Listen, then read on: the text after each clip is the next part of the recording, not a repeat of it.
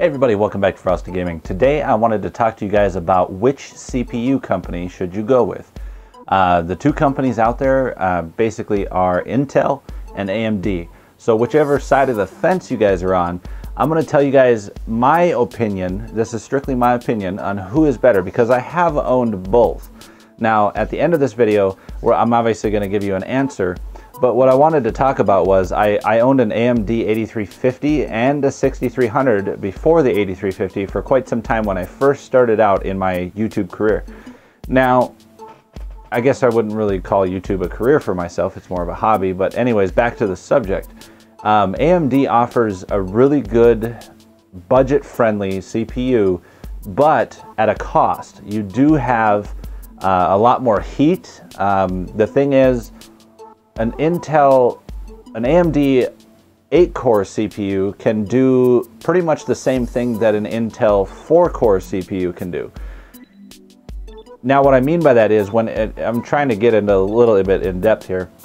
What I mean is, Intel, when they manufacture their chips, they have a much deeper process that they go through. So when they're manufacturing their chips, the way that they lay out the processes and the board on their chips is, and kind of the grid pattern, they found out a way to do lower wattage, but get more output out of it. So it's kind of like a singularity effect.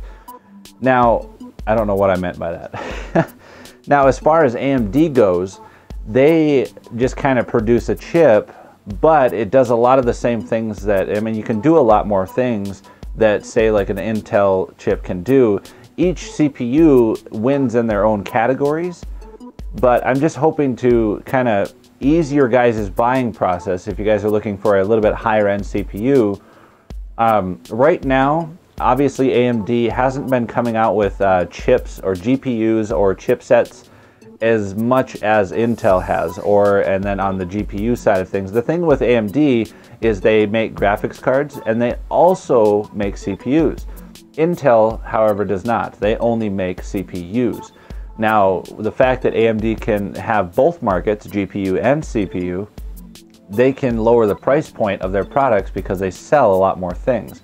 I work in the sale industry and I can understand this because if you sell more volume of something, you can make it a little bit cheaper because you can buy it a lot cheaper in bulk. So I understand where they're coming from on that part. Now, Intel, on the other hand, they only make CPUs, mostly. So with the Intel making CPUs, their prices are going to be higher, but they realized that a long time ago, and they made sure that if their prices are going to be higher, they're obviously going to have to be better than their competitors, which they are. Intel CPUs are widely used in gaming rigs. If you're just getting started into gaming and you want a budget-friendly CPU, I would say go with the AMD CPUs, the 9590, but you're going to have a really high wattage. I'm gonna crack a pun or a joke right here. When I switched from my AMD 8350 overclocked, Black Edition, and I overclocked it, when I switched from that and an AMD card paired with it to my Intel Skylake 6700, even overclocked almost to 5.0 gigahertz, 5 gigahertz flat, whatever, and two 980 Ti NVIDIA cards overclocked, it's no longer a sauna in my room.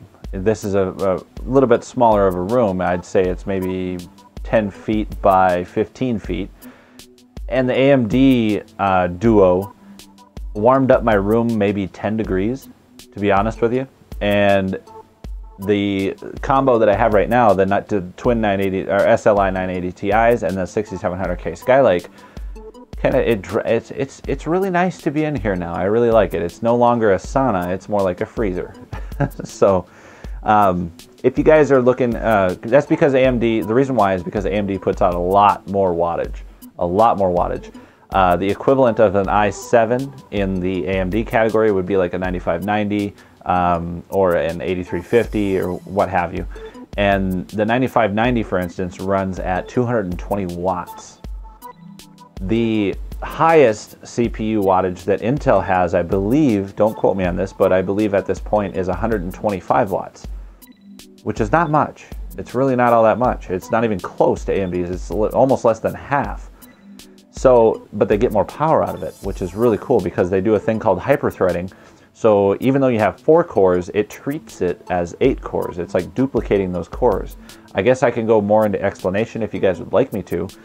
Just let me know in the comments down below. But I hope I eased your buying process. If you want a budget friendly, it's going to do really good. Go with a little bit higher end AMD CPU.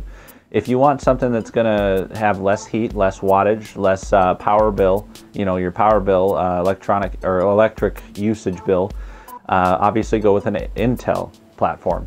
I can't really say too much more. If you guys want me to go a little bit more in depth, let me know in the comments down below. I'm always looking forward towards your feedback, and I always read you guys' comments. If you guys don't want to miss any more videos in the future, make sure you click that subscribe button. We're doing a lot of new videos in the future. I don't want you guys to miss out on any of it. And we'll see you guys in the next video. Stay frosty.